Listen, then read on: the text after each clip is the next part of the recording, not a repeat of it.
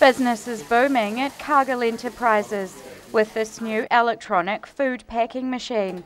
It automatically weighs and divides food products, increasing efficiency and allowing for new contracts. Our suppliers have got more work than we're able to do, so by having the machine here we're going to be able to produce a lot more bags, which allows more work to be given to us, and it means that hopefully then we'll be able to hire more staff to do that, so it's a win-win all round. Local optometrist Mark Bridgemount donated $7,000 to the business so it could buy the machine.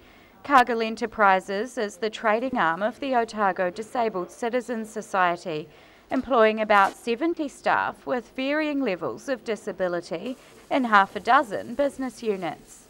And it allows them to be able to learn how to work in a good, safe environment, and it's a fantastic place to be part of.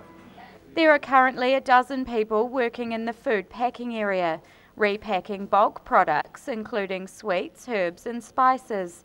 Just one of many services on site, centred around the local manufacturing sector. We're always trying to come up with new ideas, and we hope to be making sugar sticks shortly for using in cafeterias, doing a lot more jelly beans in confectionery, and there's also lots and lots of other work coming through that the Dunedin community and Otago use us to do for them. Cargill Enterprises is also one of 14 community groups nationwide selected to receive a share of $250,000.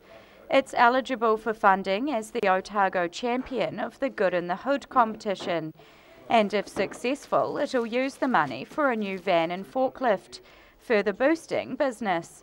Rosie Mannins, 39 Dunedin News.